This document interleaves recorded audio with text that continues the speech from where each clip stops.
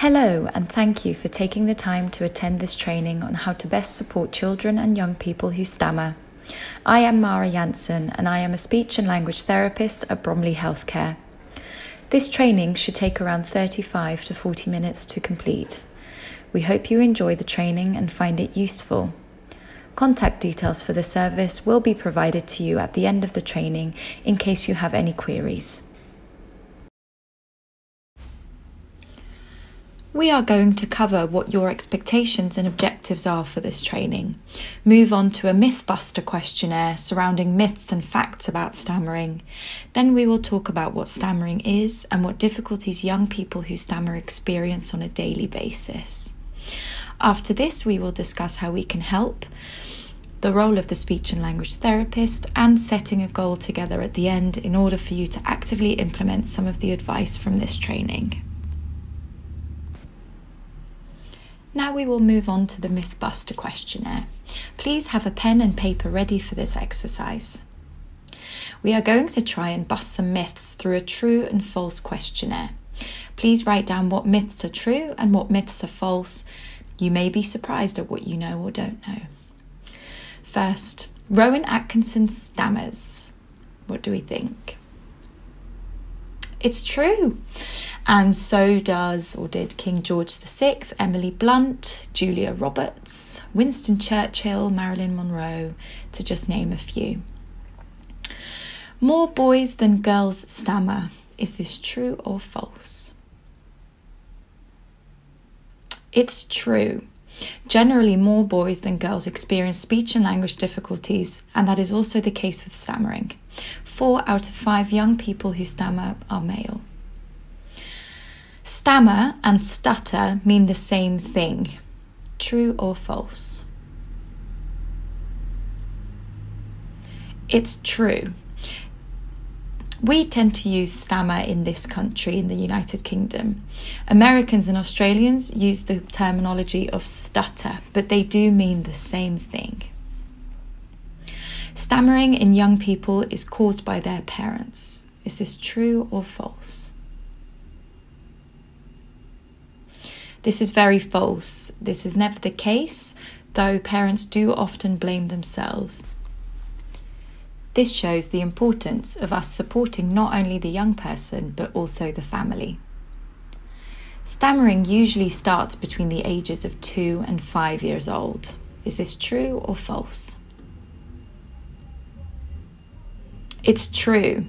At the average age of onset, so the start of the stammer, is around 2 years, 10 months. And this can coincide with children going through a language development spurt. The best way to help a young person is to say stop, take a deep breath and start again. Is this true or false? This is false. This doesn't usually help. In fact, people who stammer rarely like others telling them what to do and how to speak. I will go into a bit more detail later in what we can say when someone stammers. Young people who stammer generally have poor language skills. Is this true or false? This is false. This can be the case, but it can also be the opposite, where they have better than average skills, causing a temporary imbalance between capacity and demand. They have so much they would like to say, they push their speech system to the point where it overloads. You should let young people who stammer opt out of talking activities in class. This is false. Though you shouldn't force them to talk, you should encourage them to join in gradually. You are, after all, preparing them for the outside world, where it will be difficult for them to opt out of talking. We will talk more about how to let them join in gradually later on in the training. There is no link between stammering and intelligence. True or false? It is true. It can affect anyone, but some people do judge others on how well they talk and think there is a link between the two. It is important for us to bust this myth. 1% of the adult population stammers. Is this true or false? This is true. 20% of all young children have a period where they stammer. 5% of these, 20%, continue to stammer for longer than 6 months. 1% of these, their stammer will persist into adulthood. It has to be noted that you may not know an adult is a stammerer if they're successfully managing their stammer. It is important to let our young people know and feel that they can keep going and aspire to be who they want to be, irrespective of their stammer. One way you can do this is show them that there are famous people who stammer and let them know it didn't stop them from becoming who they wanted to become. We will give you a moment to read their anecdotes.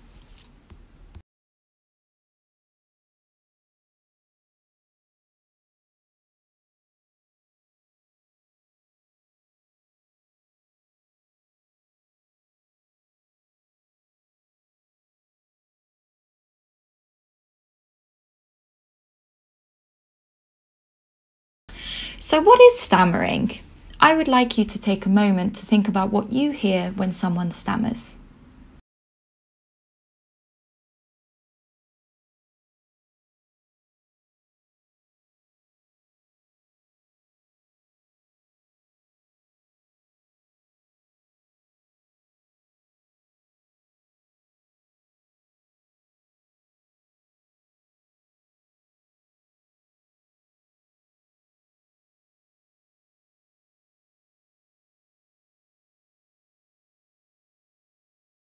The 4 main stammers are part word repetitions. So for example, I went swimming today. Whole word repetitions, for example, but, I want that one. Prolongations, which is where a sound is stretched out. For example, I went swimming. And blocks, which is where the tension builds up so much in the speech system, no sound comes out. We call these the core behaviours of a stammer. What do you see when someone stammers? Take a moment to note down things you see someone do when they stammer.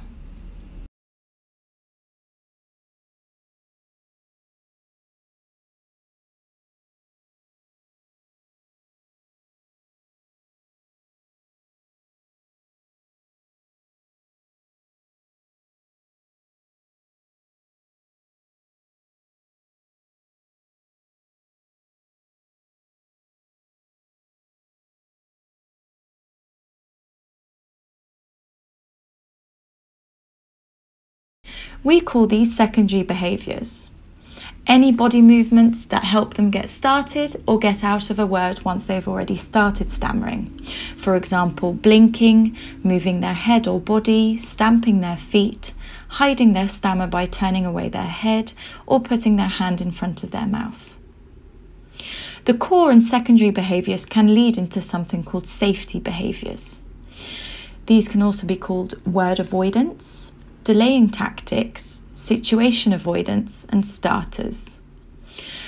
Word avoidance is avoiding particular words by using other words or changing their sentences.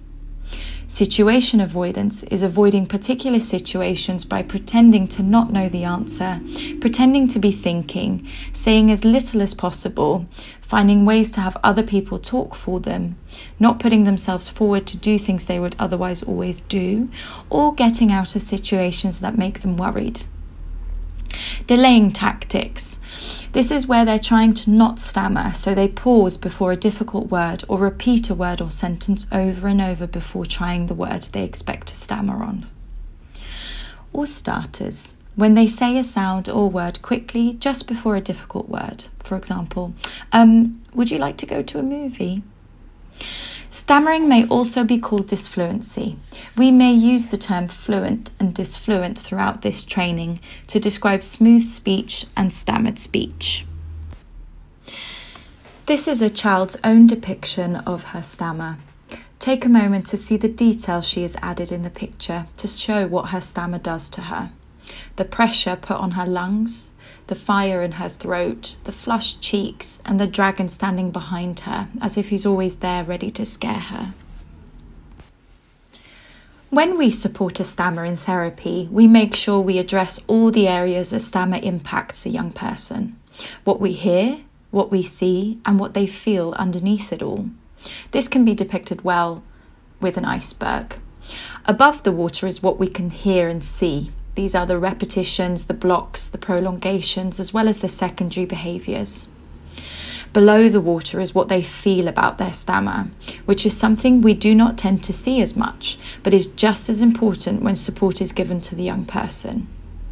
They can feel a range of negative emotions such as frustration, shame, and fear.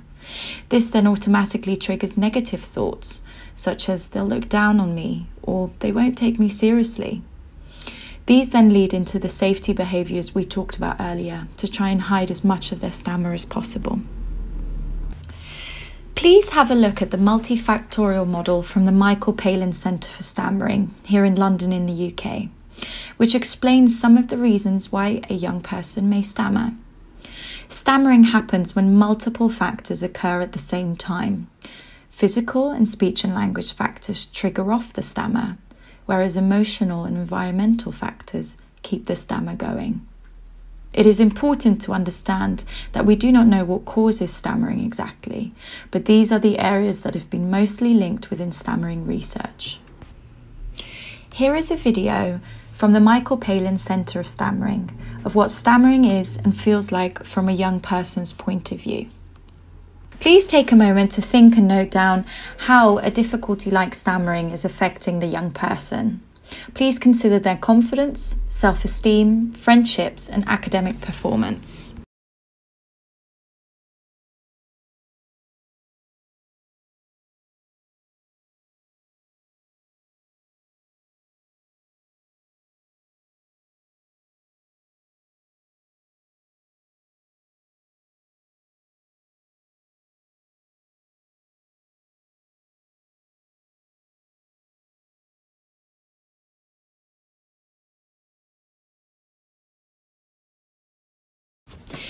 In general, they find talking to unfamiliar people and talking on the phone difficult, as the social interaction is more unpredictable and you can't observe any social and body cues from the other person whilst talking on the phone.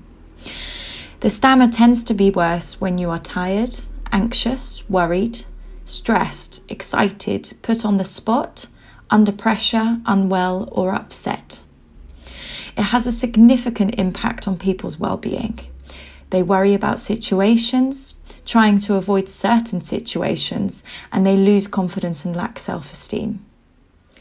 In class, the task many young people who stammer know to be difficult is answering the register, answering questions in front of class, oral presentations, reading out loud, classroom discussions, and oral exams.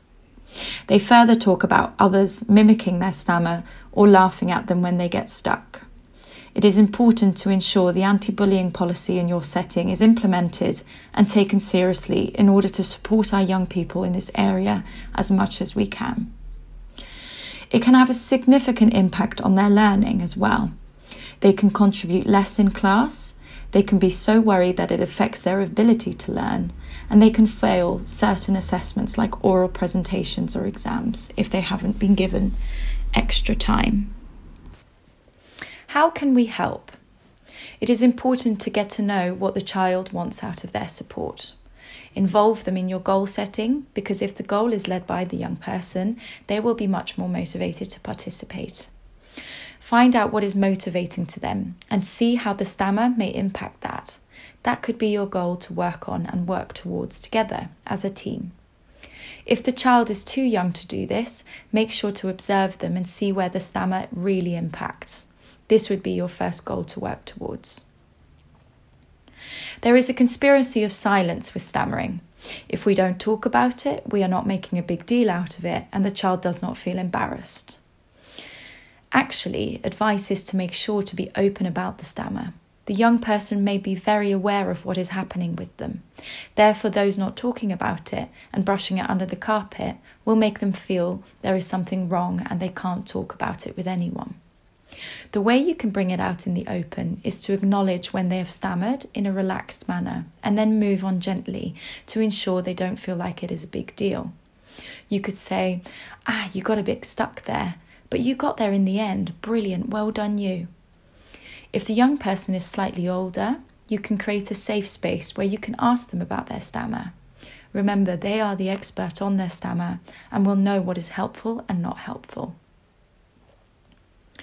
Building confidence is key to supporting someone who stammers. You can do this by providing praise that is specific and has weight to it. What I mean by that is to try and avoid giving more vague praise like good boy or good girl. Instead, you tell them what they have done right and attach a positive attribute to it. For example, you helped me tidy up. That is so kind of you. Or you worked really hard there. I am proud of you. Another way to build their confidence is to show them that there are positive things that happen in their day. You can ask them to keep a good news diary where they write one piece of good news per day and share this with you. Earlier, we discussed that asking them to stop, take a breath and start again is actually not that useful. Instead, what you can do is maintain eye contact for reassurance and give them gentle non-verbal cues, such as head nodding, to showcase that you won't rush them or finish their sentences and that you will actively listen to what they have to say. This calm interaction will make them feel calm and in turn calm down their stammer. Young people who stammer can talk at a fast pace, but asking them to slow down is not the key to getting them to slow down. This is because slowing down your own rate of speech is a very abstract concept and thing to do. They may be able to slow down a little when you ask them initially, but they won't be able to maintain it. Instead, slow down your own talking and make the interaction calm. They can then match their body language and rate of speech to yours. Ensuring turn-taking within conversation and games between peers and adults. Turn-taking is a very important skill. Young people who stammer can find it difficult to turn-take or are worried they will be interrupted if they don't get their message across smoothly and quickly. This can make them talk at a faster pace to ensure they get it all out as quick as possible so they won't stammer or no one will interrupt them. Unfortunately, this will have the opposite effect and the worry and fast pace of talking will increase the stammer. Teaching turn-taking within conversation and games is important at school and at home, especially if the young person lives a fast pace of life at home and or has many siblings where turn-taking could become less of a priority. Ensure to model a safe environment to the child where mistakes are able to happen and they have positive models of how to deal with these mistakes. Young people who stammer can be sensitive in nature and worry if something doesn't happen perfectly, which will create an emotional imbalance which could lead to the stammer increasing. Therefore, modelling acknowledging the mistakes and how you reflect and handle the mistake in a positive manner will help guide them to do the same when it happens to them. Earlier in the training, I mentioned there would be alternative ways young people can join in with oral activities in class and be gently guided towards becoming more confident in speaking in front of class. In terms of answering the register, perhaps they could put their hand up. Answering questions, discussing with them prior to class if they want to volunteer for an answer or are happy to be chosen to answer. Oral presentations, perhaps to a smaller group first and give lots of time and opportunity to practice. Reading out loud, perhaps you could try paired reading instead. Classroom discussions, maybe start off with pairs and then into small groups if possible. Oral exams, discuss with the school board if the young person is able to get extra time as they will need this to be able to get their message across in what is an already anxiety-provoking situation. These are things young people want us to remember when supporting them and their stammer. Give us time to think and speak. Let us finish our sentence in our own time. Don't finish them for us. Stammering is not linked to intelligence. We are more than just our stammer. Listen to what we say rather than how we say it. Certain situations make us stammer more. Many of us find being put on the spot or feeling under pressure the hardest. The role of the speech and language therapist is to provide an assessment of the young person's communication skills as a whole and identify what type and severity of stammer they have. We provide intervention in the form of advice to everyone surrounding the young person, intervention sessions, onward referrals to specialist services like the Michael Palin Centre or City University. We advocate for the child when it comes to how they feel in class and if they are vulnerable to teasing and bullying. We further train others in order to raise awareness of stammering, what it is and what we can do to help. It is important to note that speech and language therapy is an intervention, not a way of life. We are there to help you and the young person with a stammer when is needed, but won't be there in a continuous capacity. Those closest to the child require upskilling and support under the guidance and advice of a speech and language therapist. Now we've come to the part in the training where we're going to try and set some goals. May I ask you to think of one goal that you will implement after this training and write this down. Consider how you can put it in place. Does it require a discussion with a colleague and/or a manager? What resources do you need to get or make to put it in place? Where will it be, when will it be, and for how long? And create a plan to implement the goal and review it to consider how effective it was. The Michael Palin Centre for Stammering and Stammer are brilliant support networks for young people who stammer and their families. Take a moment now to note down these details, as they will be important for you to have a look at and also potentially advise when families come to you with initial concerns. They both have free helplines that you can call if you require immediate advice. Thank you so much for taking the time to attend this training.